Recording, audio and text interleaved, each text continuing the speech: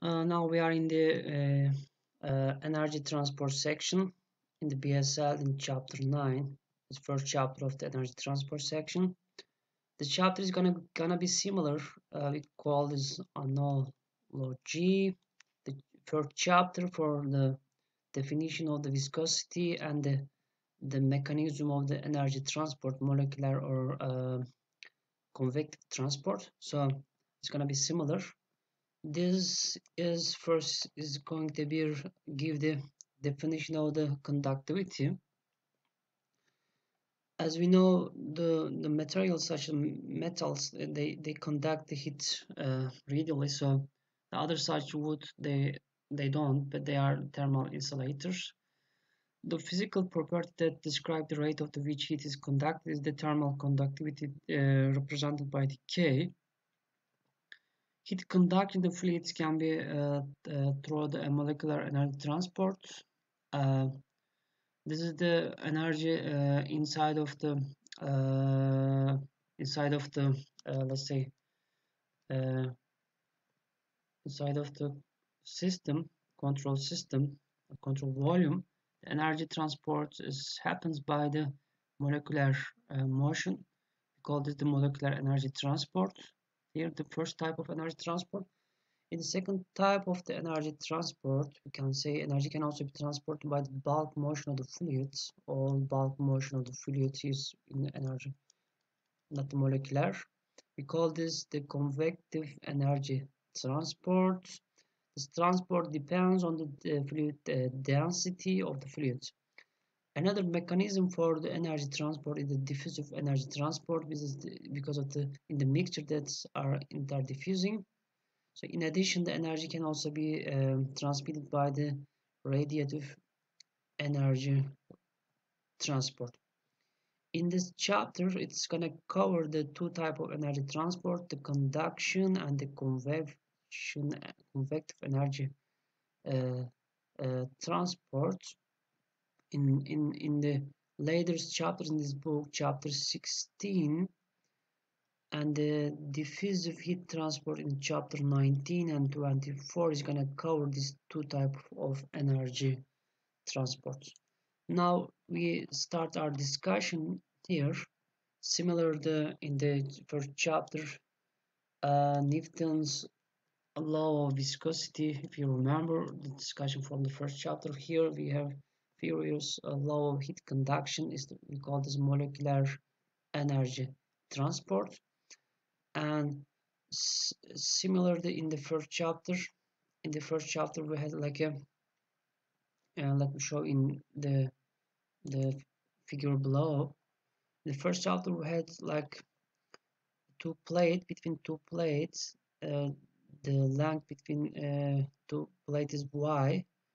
We have some the fluid in the time is less than 0 was the set of the uh, just stationary, not moving. When the time is equal to 0, did some F force was acting on the lower plate by the constant velocity v 0. Then later time we obtain some velocity distribution, but this time we have a similar discussion. Again, between two plate we have some matters that like solid. Let's say this solid initially when the time is less than 0, the temperature was T0 in everywhere in the inside of the solid. But when it T is equal to 0 in the lower section plate, we try to give some heat and hit the solid. We start to hit that and we obtain the temperature of T1. The time is 0. Later, when small t, we see some temperature distribution like this. This is function of y and t, and large t, we see temperature distribution T0 to T1. We call this development of the steady state temperature profile for the solid slab between two parallel plates. It's analogy for the chapter 1. So this actual to maintain the temperature at the lower plate as T1, we should provide some heat.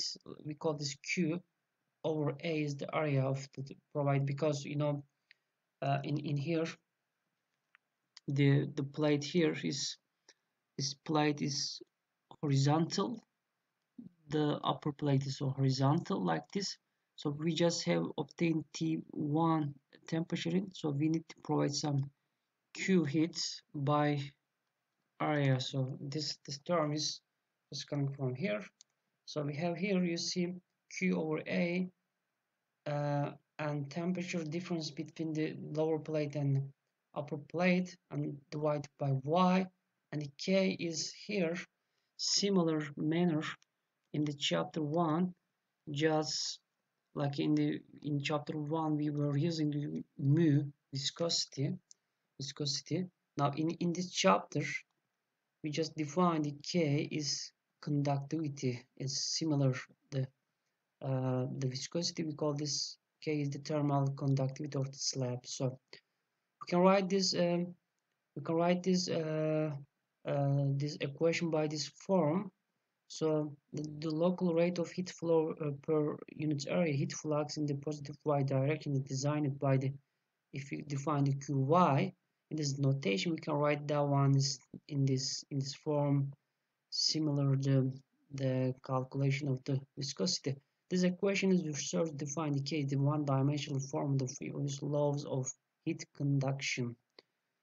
So the state heat flux by the conduction is proportional to the temperature difference, temperature gradients between two. So if the temperature varies in the three direction, not just one direction, for the each direction, for the each direction in the three space, let's say we have three space, y, x, z.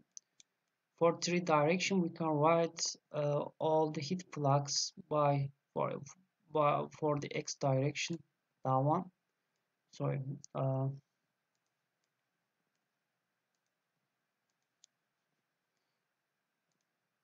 For the x direction, we can use that expression. For the y, that one. For the z, you see the k is the same, because this is the just the material features called as a heat conductivity. It doesn't change when based on direction. So in the vector notation, we can write this three fluxes by this formula. The Q has some here three elements, Qx, Qy, and Qz defined as here.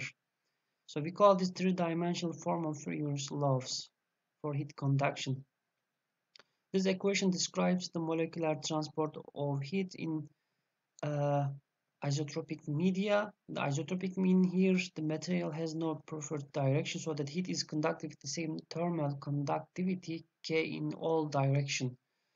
So, but some solids such as single non-cubic crystals, fibrous crystals, and laminates are anisotropic. Or for such systems, we need to use this equation in here. These terms is represent the symmetric second order tensor called thermal conductivity tensor. So the heat flux does not point the same direction as the temperature gradient. So for non-isotropic solution, isotropic material. In addition, the thermal conductivity K, defined in this here, quantity known as a thermal diffusivity alpha, can be defined K over rho and Cp. In here, the Cp or that heat capacitor constant pressure, as this represent, or the symbol indicates the quantity per unit mass. This unit mass heat.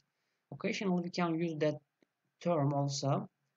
This also represent the heat capacity per mass. So the ratio between the kinematic viscosity we obtained in the chapter first, and in here the thermal diffusivity, the ratio between these two indicates the relative ease of the momentum and energy transfer in the flow system, and its given dimensions ratio is kinematic viscosity over thermal diffusivity.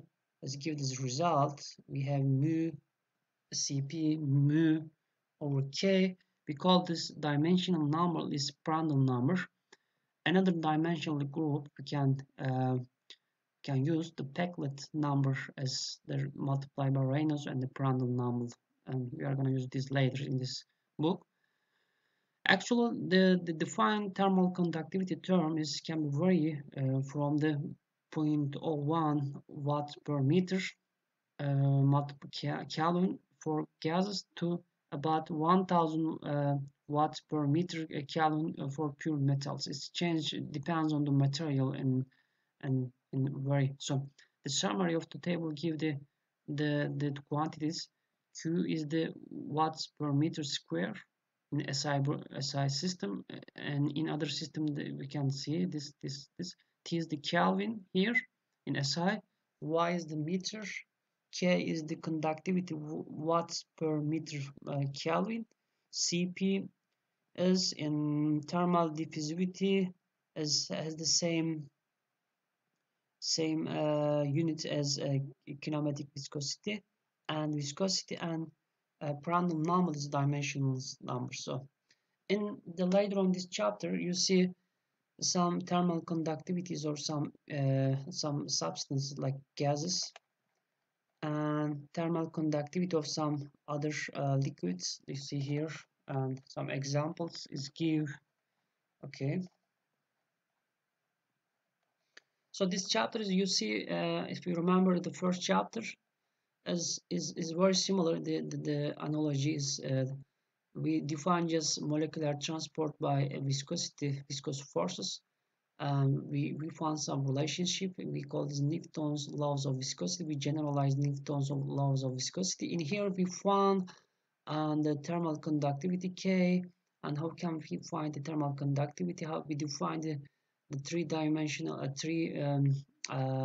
coordinates conductivity calculation in the Fourier's laws, and so on. In here also it gives this chapter as a subsection, the theory of the thermal conductivity of gases for low density, some formulation. How can we estimate the thermal conductivity of the low density gas? In later, you see later sections, okay, the discussion here, the estimation of the thermal conductivity. And section 9.4 give the theory of the thermal conductivity of the liquids and estimation. How can we estimate the liquids thermal conductivity? And section 9.5 is the thermal conductivity of the solids here. And section 9.6 discuss about the effective thermal conductivity of the composite solids. It's give the like a formulation. How can we calculate the effective conductivity of the composite solids, so on. So you can find all this relation here. You can go and read deeply. I'm not just gonna touch deeply, so I'll go move section 9.7. Let's talk about the convective transport of energy. If you remember, in the first chapter, we were talking about the energy transport. Momentum transport is first happening in the molecular. Then second is the convective. This is the because of the molecular level, because this is because of the bulk movements. In a similar case, in this chapter, we define the heat transfer by first for molecular, we define the conductivity term. In the second part of this chapter, it's gonna be same as in chapter first. We are just gonna touch the convective transport of the energy. Later, we are gonna just combine energy transport, molecular plus convective terms, combined terms. We are going to use that in later. So we know the energy also, like the motion can be transported by the bulk motion of the fluids. We know from the any control surface we defined before, like control system, control body. Inside of this control body, we can write some differential volume, and this call the differential surface. There is some, we call this n is normal, this normal vector. This normal vector is the perpendicular surface. Then we have some, any arbitrary vector is defined the flux of the mass, or flux of momentum, or flux of either energy. In here, just we have in here some flux of, has some velocity of v in here on the control surface. So in here, uh, for any system, we have three control surface. In the first is the in the x direction and perpendicular the x direction, perpendicular the x direction. Second one is the in the y direction, and the third one is going to be in the z direction, you see from here. So we can, for example, three perpendicular surface element of ds across which energy is being transported by convective by the fluid moving with the velocity of v. You know, the fluid has some velocity of v like this, but this fluid velocity, as I showed before, has some three elements: vx, vi, and vz. That's why we should have three elements for this transport. So the volume rate of the flow across the phase perpendicular the x-axis here is going to be described Vx multiplied by ds, and the rate of flow energy across the ds in dan is can be given by this formula. This is flow rate, and this is the energy term. This energy term is first one is the represent the kinetic energy of the fluid, and second term is represent the internal energy of the fluid.